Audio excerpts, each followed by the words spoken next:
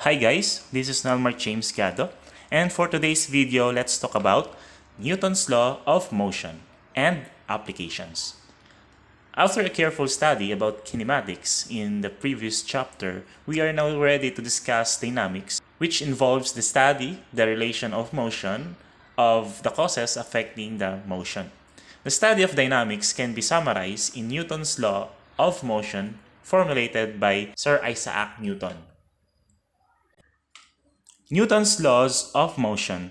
Number one, Newton's first law of motion states that a body at rest will remain at rest and a body in motion will remain in motion at constant velocity in a straight line if no force acts on it. It is also called law of inertia.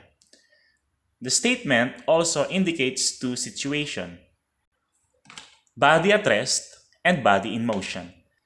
Inertia is the ability of an object that needs application of force to change the object's motion. For a body at rest means the body will stay to be at rest unless a force is applied to move it. For a body in motion means the body will move continuously unless a force is applied to stop it. Example, bodies at rest, we have building and bridges.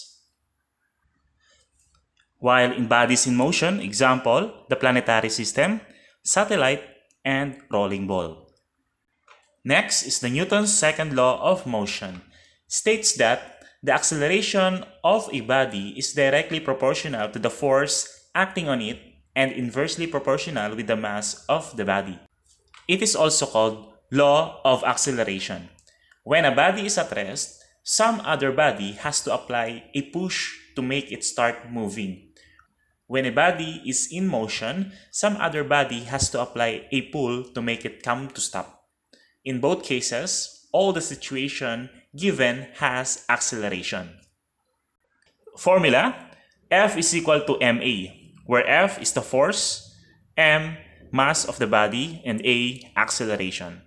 Since the second law of motion involves acceleration, so we have related formula. For acceleration, we have here, we need to recall V sub F is equal to V sub O plus AT, where V sub F is the final velocity, and V sub O is the initial velocity.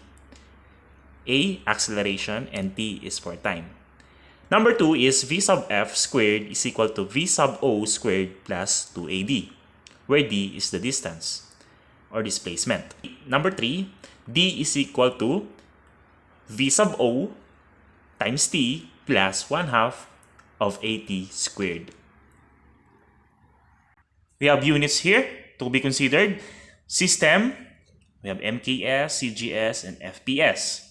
So recall, okay, what is MKS? MKS is meter, kilogram, second. CGS, centimeter, gram, second. FPS, foot, pound, second. Okay, for MKS, for mass, we have kilogram, acceleration, meter per second squared, and force, kilogram meter per second squared, or Newton. CGS, we have gram, and acceleration, centimeter per second squared, and force, gram centimeter per second squared, or 1 dyne. And for FPS system, for mass, we have slug, acceleration, foot per second squared, force, slug, foot per second squared, or pound. And take note, 1 Newton is equal to 1 kilogram meter per second squared, and 1 dyne is equal to 1 gram centimeter per second squared. Example, problem number 1. A body with mass of 128 grams is acted upon by a net force of 50 dynes. Calculate the acceleration of the body. So, from the formula of F is equal to ma, which is force is equal to mass times acceleration, we need to solve for A because the question asks for acceleration. And we need to divide both sides by mass, okay? So, therefore, A is equal to F over m, and force over mass. So A is equal to force over mass. So we have here, what is the force given? We have 50 dynes, okay? So 50 dynes over mass, we have 128 grams.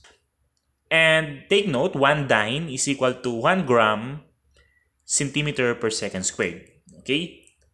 And we have 50 dynes, so we have 50 grams centimeter per second squared over 128 grams, okay?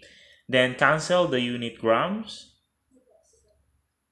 okay? We have 0.39 centimeter per second squared. So the acceleration of the body is 0.39 centimeter per second squared. Problem number 2. Find the force required to increase the velocity of 1.2 kilogram mass from 3 meters per second to 8 meters per second over a period of 4 seconds. Given mass, we have 1.2 kilograms, v sub 1, velocity 3 meters per second, and v sub 2, 8 meters per second. And time is 4 seconds.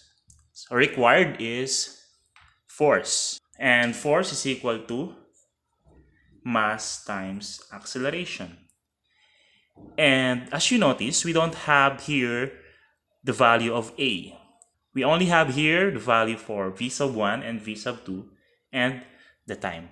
So recall, acceleration is equal to v sub f minus v sub I over time.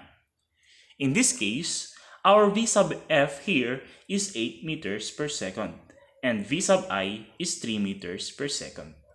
So now let's plug in 8 meters per second minus 3 meters per second over 4. So we have 5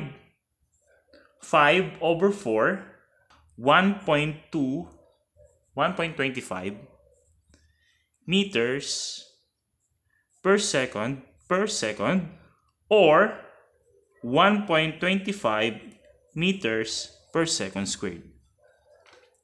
So now we have already the value for A, which is 1.25 meters per second squared.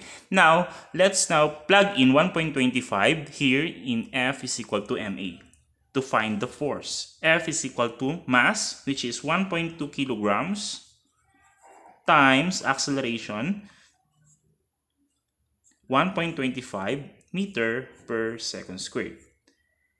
And the product is 1.5 kilogram meter per second squared or 1.5 newtons.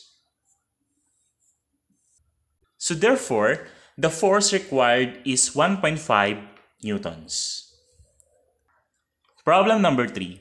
An automobile accelerates uniformly at 8 meters per second squared. If the force causing the acceleration is 6 kilonewtons, what is the mass of the automobile? Given, we have force is equal to 6 kilonewtons. And take note that 1 kilonewton is equal to 1,000 newtons. So therefore, 6 kilonewtons is equivalent to 6,000 newtons. Also, we have acceleration is equal to 8 meters per second squared. So from the formula of F is equal to mass times acceleration, we're going to find out what is the value of mass. So therefore, we need to divide both sides by the equation by acceleration. So we have here mass is equal to force over A, or force over acceleration. So solution, M is equal to 6,000 newtons over here 8 meters per second squared. And 6,000 newtons is also equivalent to 6,000 kilogram meter per second squared, because 1 newton is equal to 1 kilogram meter per second squared over 8 meter per second squared. So cancel the unit m per second squared here. So we have 6,000 divided by 8 is equal to 750 kilograms. Therefore, the mass of the automobile is 750 kilograms. Number 3, the Newton's third law of motion states that for every action force, there's an equal and opposite reaction force. It is also called law of interaction. Example, picture frame hanging on the wall, rowing of a boat, writing a lecture, elevator cable, and every footstep. And that's all for the Newton's laws of motion. Thank you for watching.